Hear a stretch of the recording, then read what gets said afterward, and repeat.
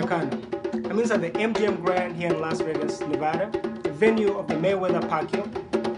And I'm joined by our very own Cornelius Boza Edwards, a former world champion and a member of the money team.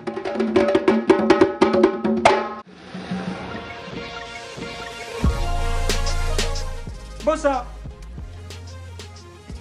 it's a known fact that Floyd Mayweather is not only a professional, but he's a very, very particular guy. He's a perfectionist.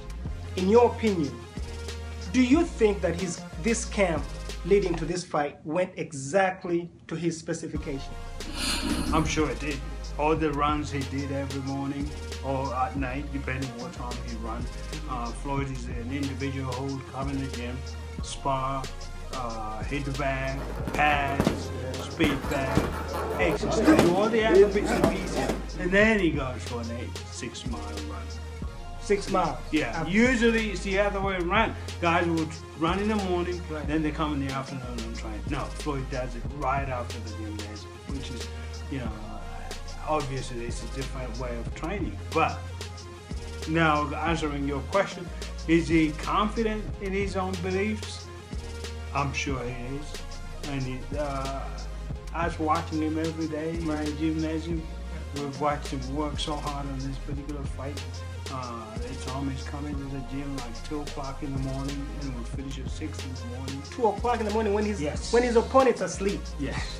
So he's an individual who has shown us a different way of preparing yourself for an event.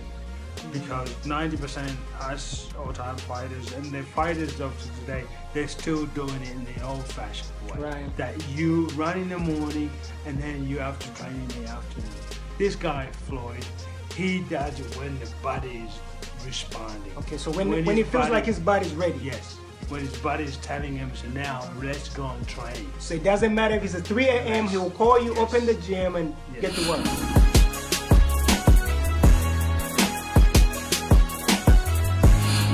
Unbelievable.